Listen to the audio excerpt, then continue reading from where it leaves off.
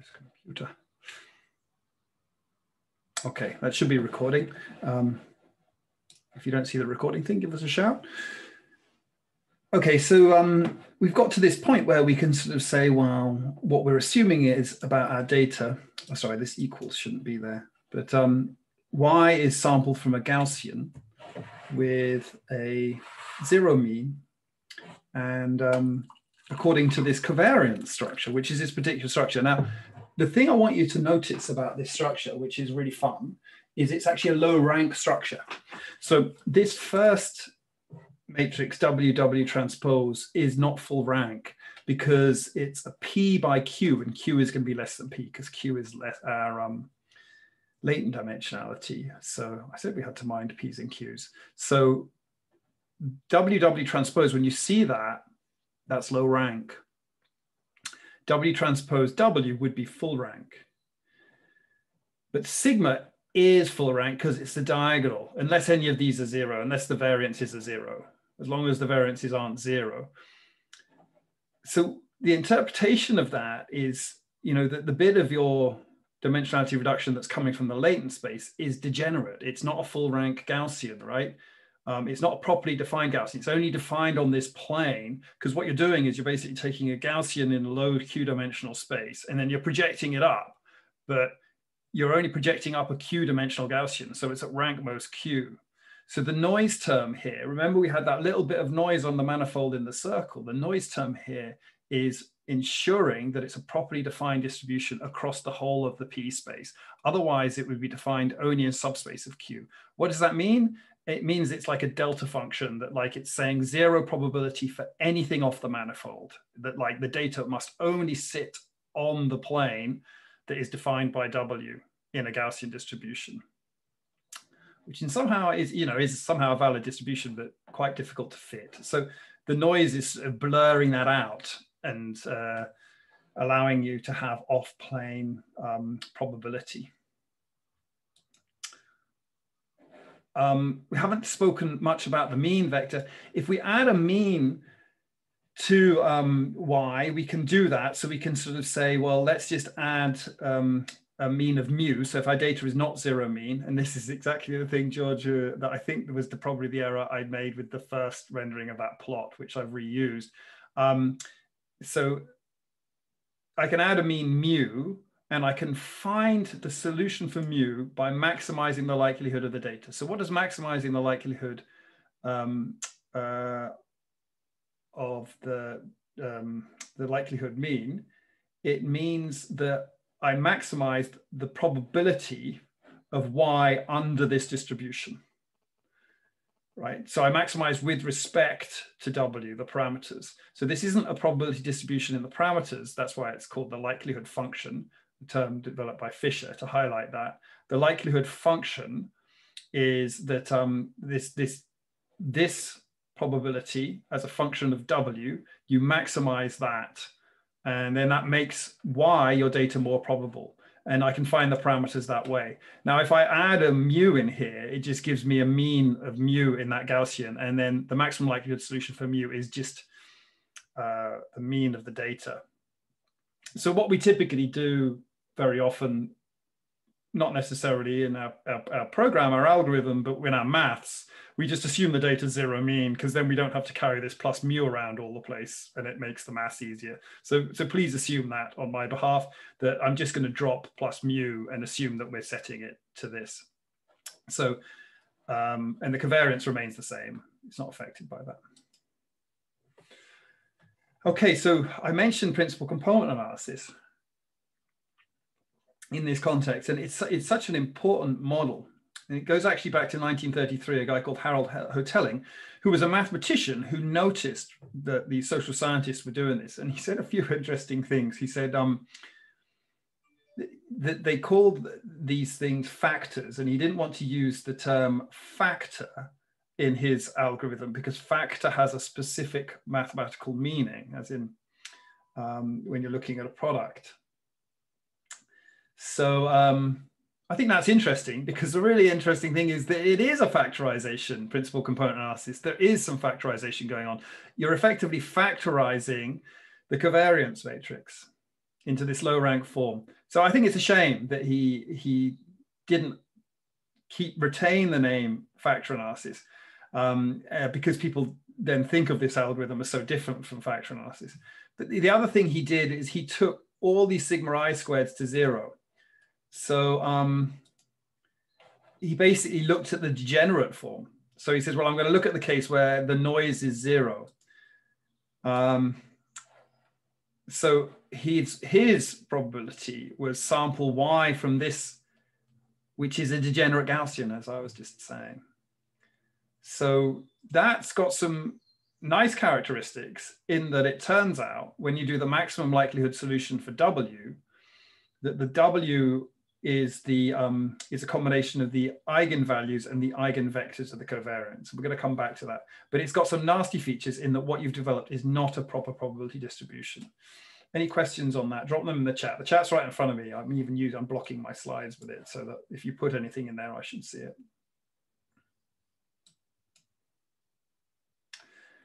So this is the sort of the form of that likelihood. Now, actually, in practice, we don't maximize these functions directly. So it's independent across the data. So this is the a product of this over the data is the full data likelihood. We would typically optimize the log likelihood, not the likelihood itself, because the maxima for the likelihood and the log likelihood are coincident because log is monotonic. And the log likelihood is often a much easier form to maximize because it gets rid of these exponentials and turns products into sums. And the sums are easier to do the gradient on. So we like, if there's something with products in, we like taking logs before we optimize because you find the same optima, but the gradients become somewhat easier. But it's a degenerate covariance. So this is just a sort of review of the model that we're talking about, right? So this is just the component parts coming together and, you know, just using those rules of the multivariate Gaussians that give us the marginal likelihood. But when I was a PhD student, Mike Tipping was a postdoc and he did this work. I mean, this is published in 1999, but he did it when I was at Aston. So the first part of my PhD with Chris Bishop, who was my supervisor, who moved to Microsoft Research. That's how I ended up in the computer lab. Mike noticed an amazing thing that even if you don't take sigma squared to 0, if you force sigma squared to be the same, so the noise is the same in all dimensions, then this system still has the same maximum likelihood solution. And this is amazing because this is like 66 years after her telling's done the first one. And Mike, who was just my friend at Aston, worked this out. It was super cool. I mean, I found it so inspirational as a PhD student, like a result that wasn't known like this. And it requires a little bit of manipulation. You can find it in his paper. It's beautifully described. But this is basically the solution for the maximum likelihood solution for this model. So the difference between this and Hotelling's model is Mike is not taking sigma squared to 0. Mike's keeping sigma squared finite. It works if sigma squared 0.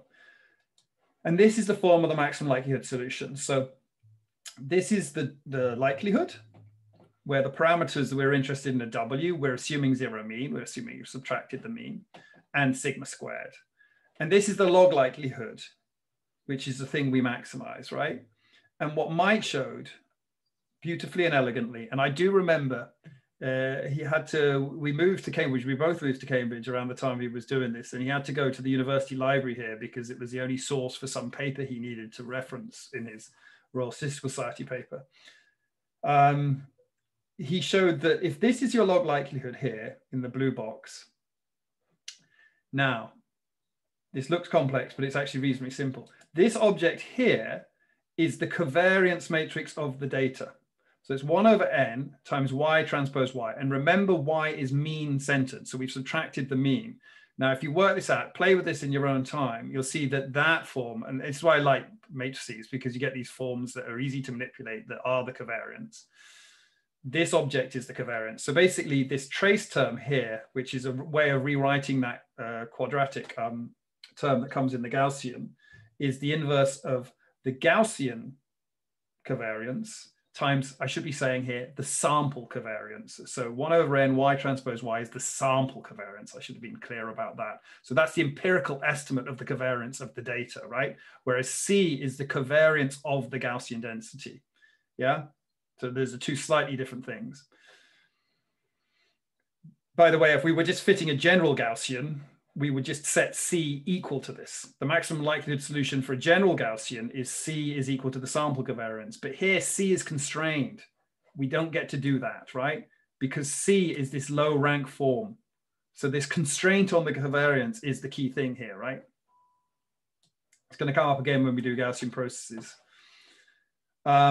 If all that's true, then the maximum likelihood solution, where UQ is defined as the first Q principal eigenvectors of the sample covariance, and the corresponding eigenvalues are lambda Q. And there's some revision of eigenvectors and eigenvalues in the notes. Then W is equal to this matrix of the eigenvectors times this L. So this is the corresponding eigenvalues. Lambda Q is a diagonal matrix, right? So it's a diagonal matrix of eigenvalues, where L is given by the eigenvalues minus sigma squared, the noise, all to the half. So you take those eigenvalues, subtract the noise, and you take the square root. And that times UQ gives you the first part of W, and R is just an arbitrary rotation. So you can't determine R. The reason you can't determine R, because imagine I've put an I in between W transpose. So there's an I matrix in here. W only appears in this form. Let me take an I out. I can factorize I into R transpose R, rotation matrices, and also permutation. So it's a rotation permutation, really. I'm a bit sloppy by saying it's a rotation. So the square root of I, there's infinite square roots of I. So there's infinite solutions for this. But basically, what we tend to do in principal component analysis is we just assume R is I, right? But strictly speaking, you can rotate this matrix W and permute all. So we tend to order W in terms of principal eigenvector first, and we tend to take this rotation to 1, which then means that W comes out to be orthogonal. And everyone thinks principal components are orthogonal, but they're not. It's just by convention. I mean, that we choose that orthogonal thing is convenient, right? So I don't want to go through the details of this. They're in the notes. It was just if I'd gone a bit faster, then I would have gone through that to talk a little bit about how the eigenvalue problem works in practice. Now, for some reason, this is slipped down here, and it was something I didn't get a chance to fix. But basically, probabilistic PCA, this is just the maths that slipped down, the same maths you've just seen. Probabilistic PCA is a setup where we define a linear Gaussian relationship between the latent variables and the data. And then we take the standard latent variable approach where we define a Gaussian prior over the latent space Z, right? So that was the missing thing that we didn't know. Why is there no 1 over n in the trace term from Herbie? Sorry, let me go back to that.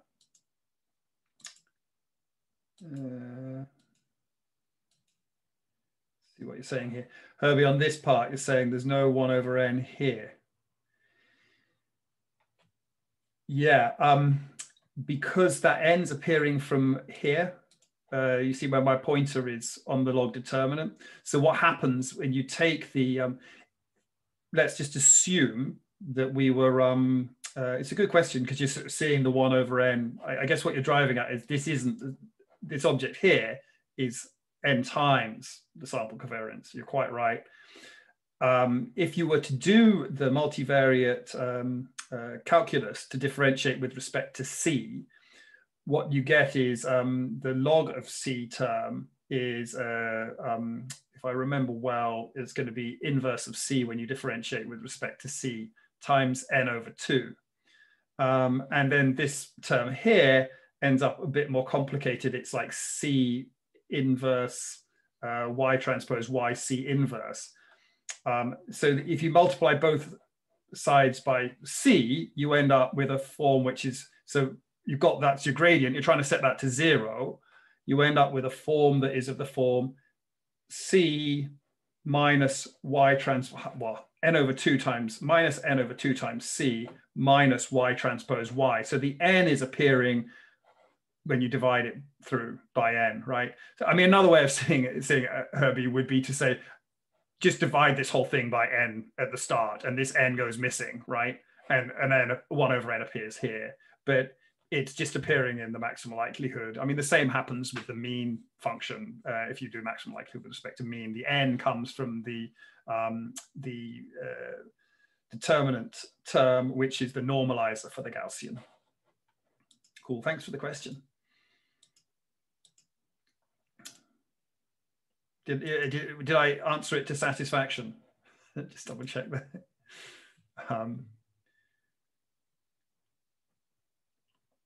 Cool, thanks, Herbie. So this is the standard approach where we're defining a Gaussian prior over that thing that's missing. And then we integrate out the latent variables, the things we don't know. And this is supposed to be just a little review of that. And this little graphical model is supposed to be showing that the x, oh, sorry, it should be z. Again, I had to cut and paste this. The z here, which is determining y, is the missing thing. And we're maximizing with respect to w, which is in the black. Okay, so you've got in the notes a robot navigation example that you can play with if you want to, you know, obviously it's not going to be marked, but if you're interested in this space and, you know, you've got a bit more time at the beginning of term, and you can do PCA on this robot navigation data. The fun thing about that is effectively you can interpret the PCA as the data itself is, and it's supposed to be a robot, but it was a student who was on the paper in the University of Washington walking around with a mobile phone, monitoring the strength of different Wi-Fi access points. So instead of having the rotation of the digit, the data here is the strength of 30 different access points, and the student, instead of rotating, the student's walking around the department. So that's a multivariate data set that looks quite a lot like rotation of 6. But here, instead of a forced rotation we're doing, this should all relate to the walk that the student did in the department. And it does. I mean, it's a linear system, so it doesn't all quite work because these are non-linear relationships, the relationship between your mobile phone and the access points. In particular, the phone that he was carrying only can store like 5 access points at any one time. So there's some horrible non-linearity as it looks at the signal strength of these access points, but starts dropping some. But still, if you do PCA on that data set, you can basically see a representation of his walk, just like, you know, which is the latent space, just like we saw the representation of the rotation. So that's a fun data set to play with. There's another part to that, and I want you to think about that. If you take the design matrix and transpose it, and instead of doing the PCA on the original matrix, you do PCA on the transposed matrix, you see a representation of where those access points are. Try and think about why that is, right? So basically, so instead of saying the walk is the data points, you're now saying the different data points are the access point strengths, and the features are the observations along the time of the walk. It's a really interesting thing to do. And in effect, we're going to do it big time in a moment. So there's a few different interpretations of principal component analysis that you may have been introduced principal component analysis in a different way. You may not recognize what I'm saying here. I assure you, this is the way Hotelling introduced it. He was the one that named it.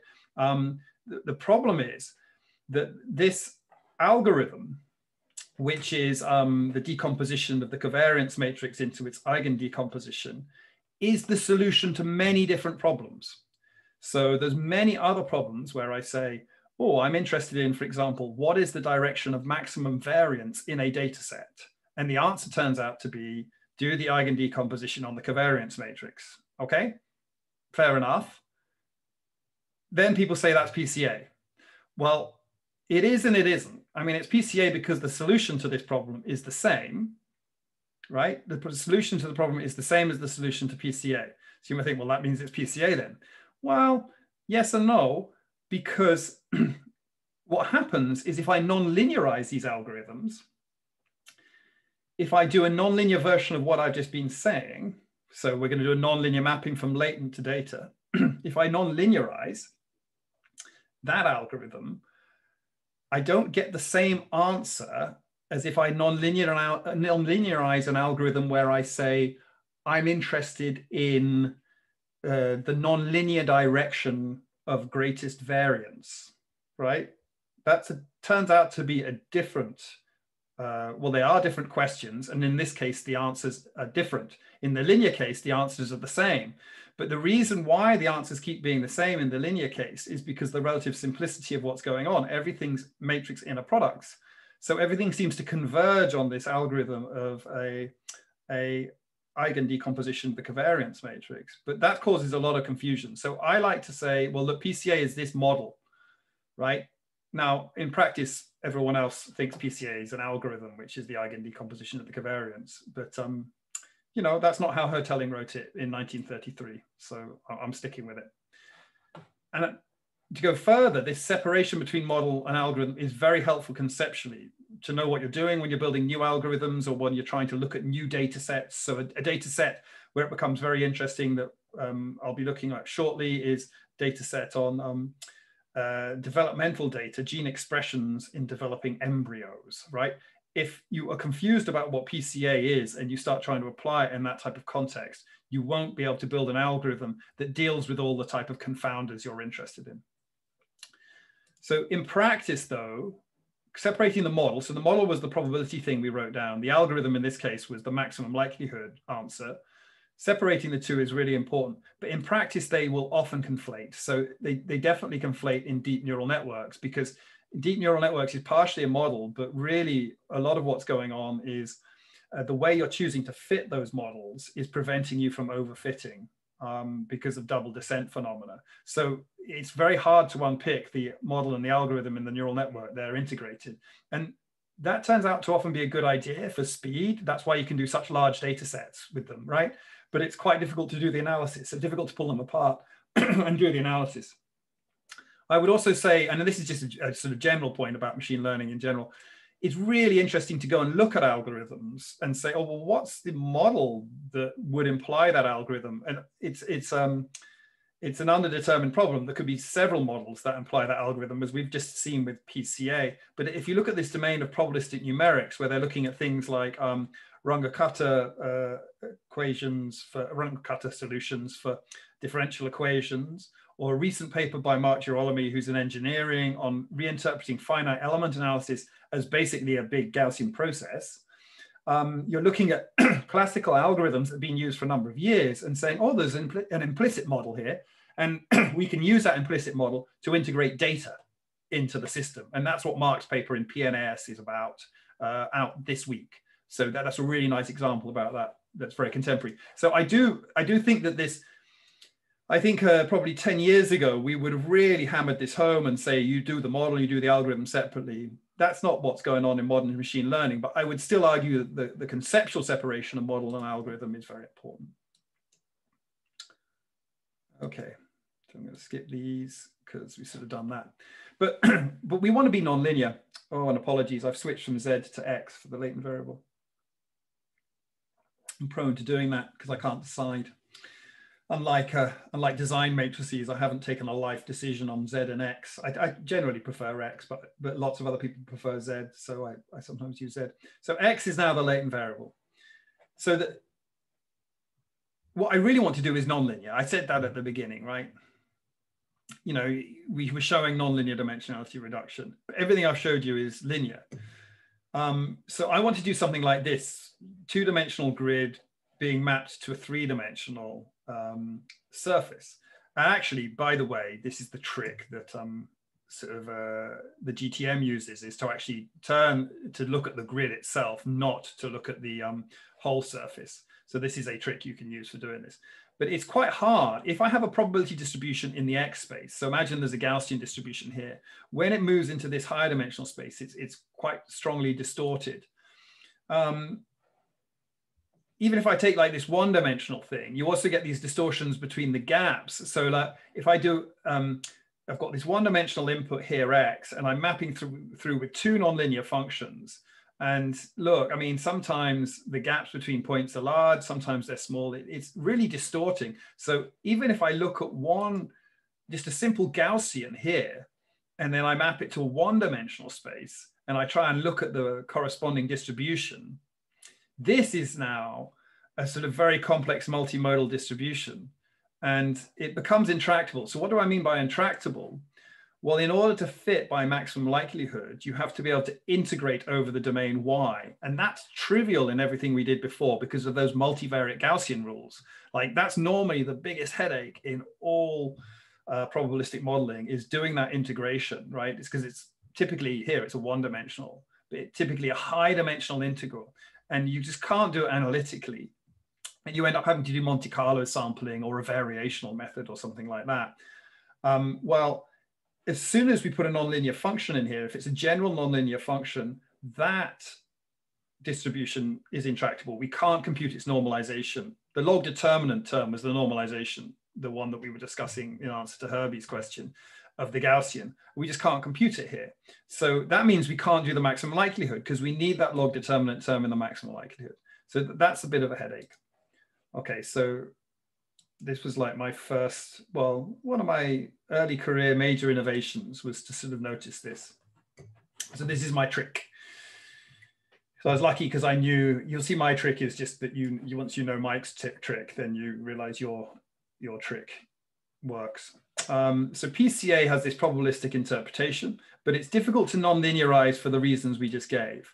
There's these methods that, so actually I'm realizing this text is from older slides. Also variational autoencoders would be non-linearizing that interpretation as well. But this work goes way back, like 2005, 2003, I think the first paper is. So this is an alternative probabilistic interpretation, PCA, and that's the thing that we're introducing for your R250 unit, that we can make an interpretation, an alternative interpretation probabilistic of PCA. So I said that there's multiple models with the same algorithm. Well, we're going to come up with a slightly different model that has the same algorithm. And the model we have turns out to be easy to non-linearize. And the result is nonlinear probabilistic PCA. Let me just pause there because I felt I garbled that and I just want to check where everyone is, if there's any questions.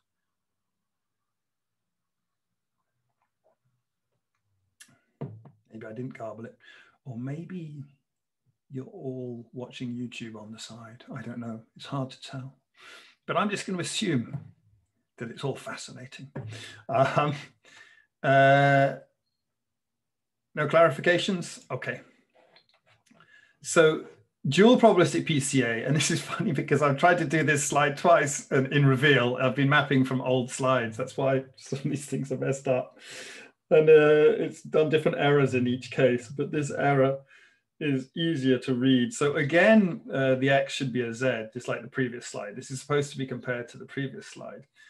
So, but it's knocked off my text on the side here, but I can explain the text. It's in the notes. The text is clear in the notes. That's the important thing.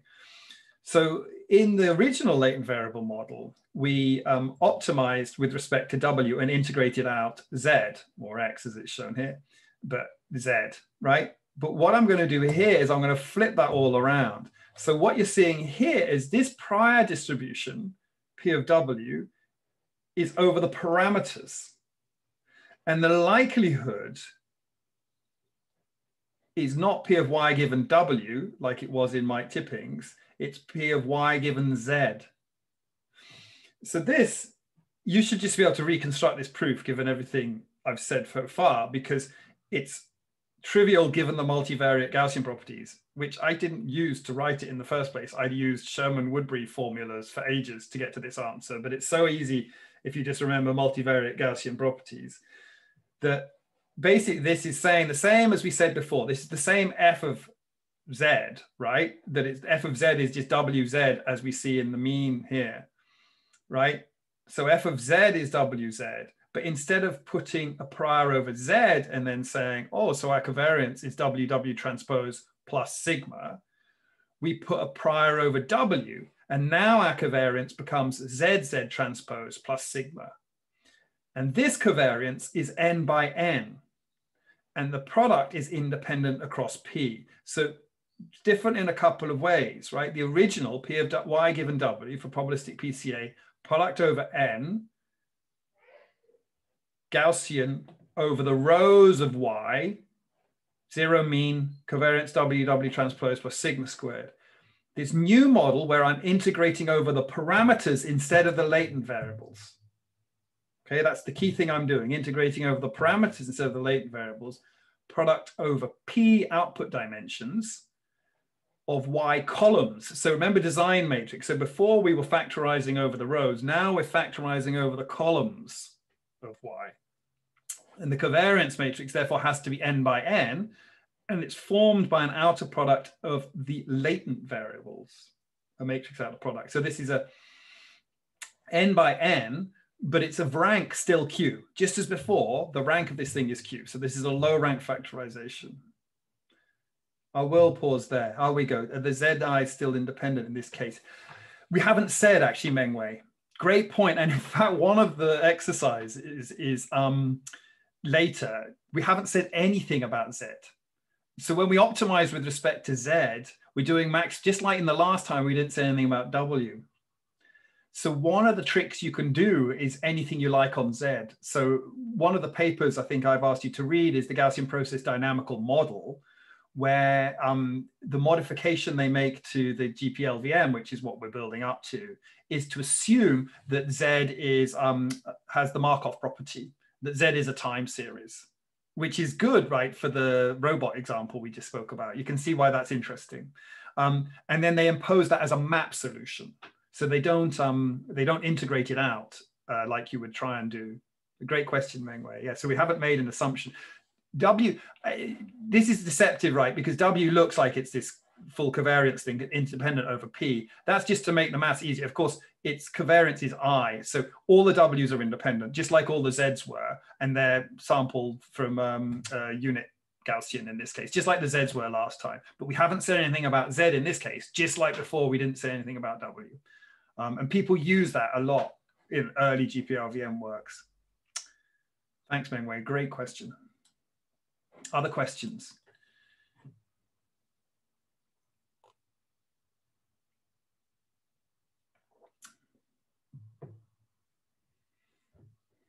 We'll stop in about 5 minutes. So we'll get a chance for more questions then, because now it goes like rapidly like, oh, whoa, there's a load of new stuff. You'll all be going like, why did he go so slow and then go so fast?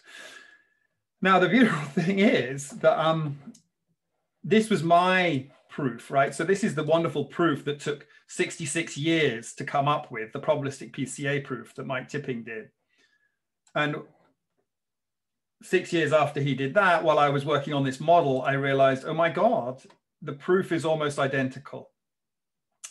So if I want to maximize with respect to Z instead of W in my new system, it's still an eigenvalue problem, but it's instead of being the eigenvalues on Y transpose Y, which is the covariance, and back to Herbie's question, I've dropped the 1 over n because it just scales everything, right? It just scales lambda q, Herbie. So that's why I've dropped it here, just because to keep it tidy. Because in fact, in this case, it becomes a 1 over p. But basically, the form of these two eigenvalue problems is the same. So this one is on an n by n inner product matrix. So it's not the covariance matrix, it's what's called the inner product matrix, or the gram matrix of the data. And you take the eigenvectors of that n by n matrix, and they're not the same as these eigenvectors, but there's this close relationship between them. There's this equivalence that you can prove, that the two things are exactly equivalent.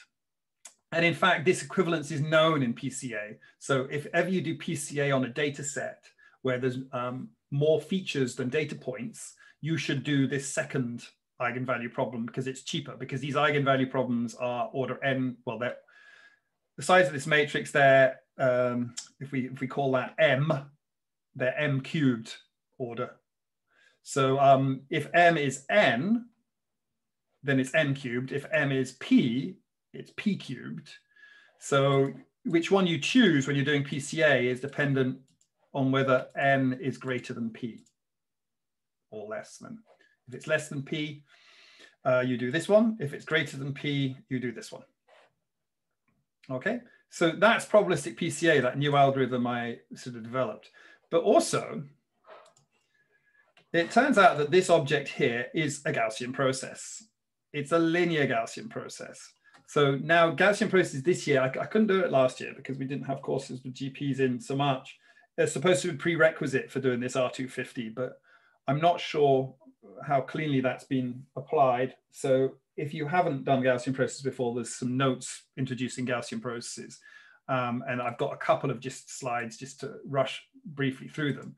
But the point is basically that this Z is the inputs now to a Gaussian process. So it's like, so at the beginning we said Y is equal to F of Z, right? And then we said, okay, but we're going to say Y is equal to W times Z.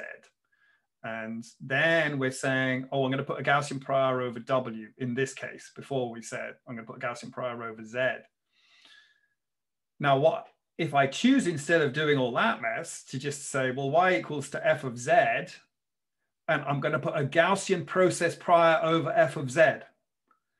And then I'm going to optimize this system here to get this solution. I optimize this likelihood with respect to Z.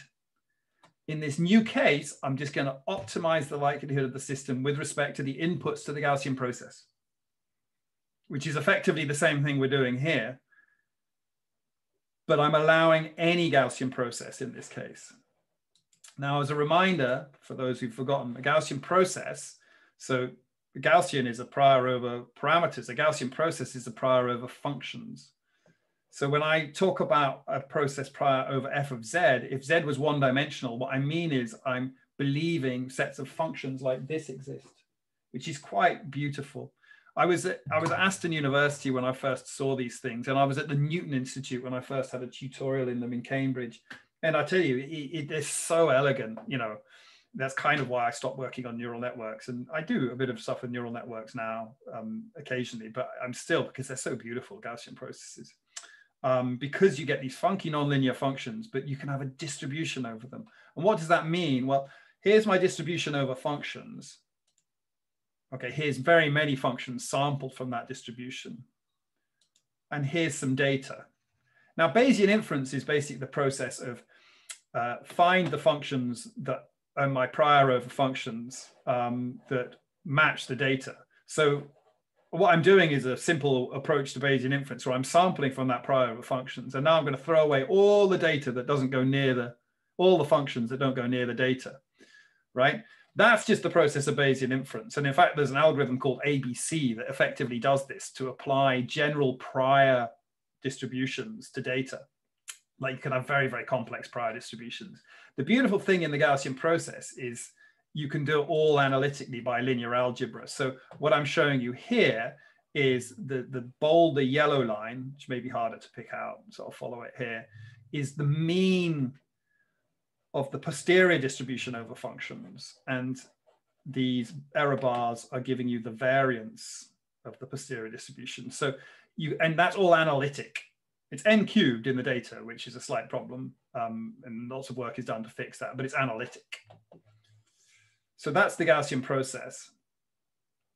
And it just summarized there, basically what I was just saying.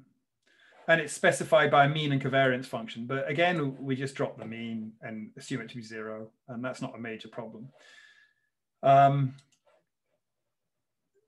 But we do keep the covariance function. And the class of covariance functions is the same as a class called Mercer kernels. Now, if you'd done machine learning 10 years ago, and if you'd done any courses on it, you would all know what a Mercer kernel is because kernel methods were so dominant. But now neural networks are dominant. Perhaps you don't know, but this is the object that's used in a support vector machine to do fitting there. And the same thing is used in a Gaussian process. But the basic idea is this is the kernel. So instead of before, where we had K is ZZ transpose sigma squared I, what we do is we just substitute that with a general Gaussian process kernel. Now we can no longer optimize this analytically. We have to do gradient descent basic methods to optimize, but basically we now have a nonlinear approach to fitting these things. Okay, so here's like that's the exponentially quadratic covariance, which is widely used, that is used for creating this covariance function here. Now, there's some examples in the notes. I'm not going to do the learning covariance functions from data, but you can read that in the notes. But what I want to go through is to the sort of result of my favorite implementation of this.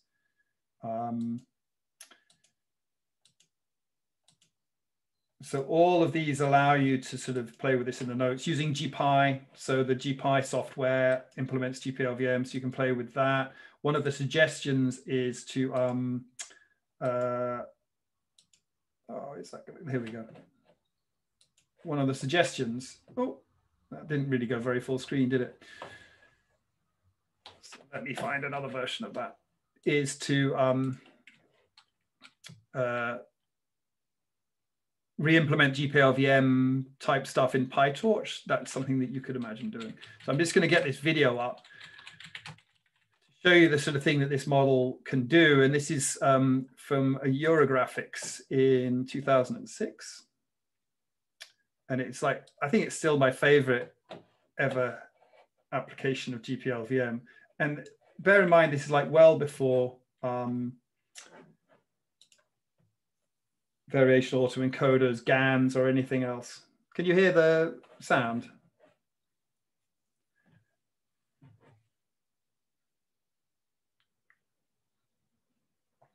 Chat if you can't hear the sound. Okay.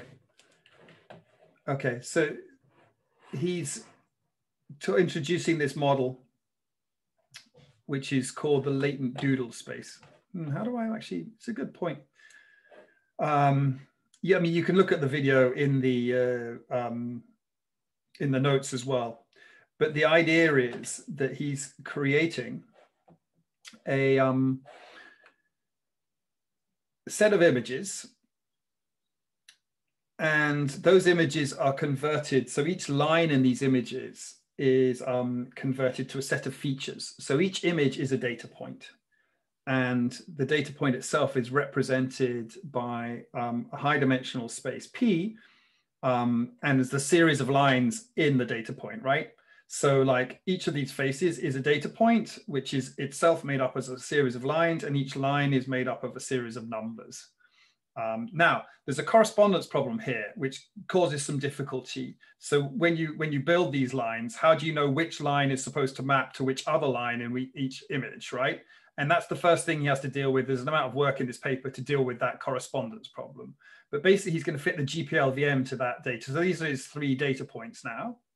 He's got 4 drawings at this head. And now he's fitted a GPLVM. Now watch what happens.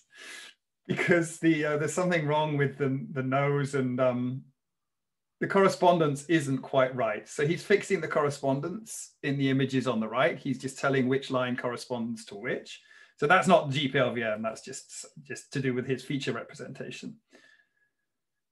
So he's doing all those fixes. He's still going to have 1 fix after this. But so you've got 4 data points, and look how he moves around this latent space, can generate new data points.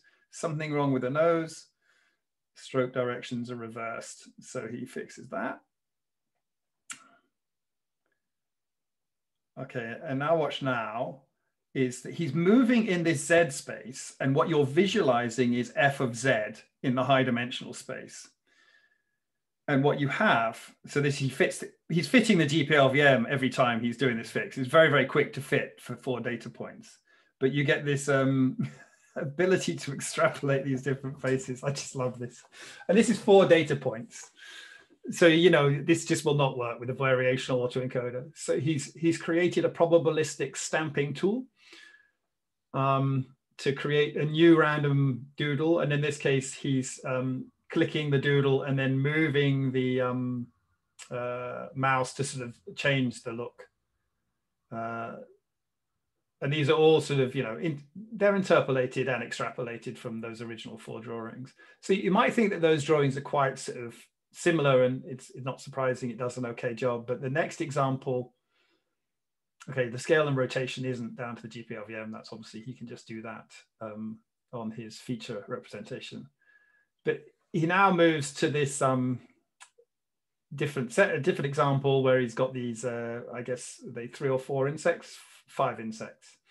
And he's got the same correspondence problem, which I think looks so good when it goes wrong here. Look at that. It looks like Gary Larson drawings. If you might not be familiar with Gary Larson. So he's just fixing the correspondence there.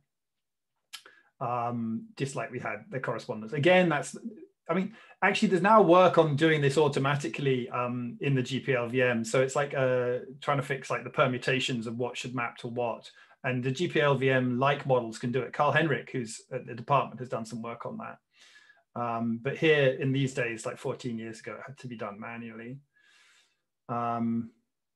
By the way, like in the last financial crisis, like when I wasn't sure what the future was going to look like at all, I was convinced that I would leave university and write an app based on this idea to support myself if I got fired from being an academic.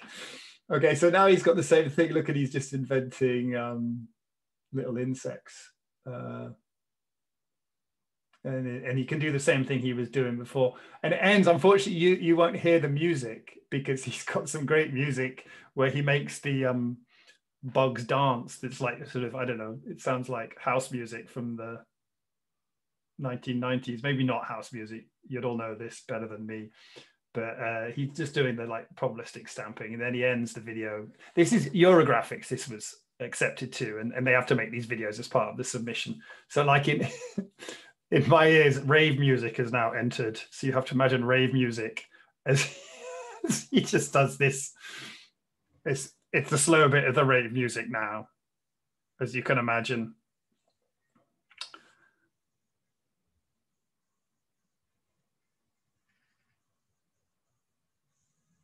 Yeah, and it just fades with him making the bugs dance. Notice, by the way, the legs don't tie up, right? So the legs here don't tie up correctly to the body. It's because it only knows that they're correlated with the body. It's not imposing that as a constraint. So that's certainly, you know, if you were doing this in the real world, you would have to deal with that weakness. Well, we've got 5 minutes left for additional questions. So let me just stop sharing and stop.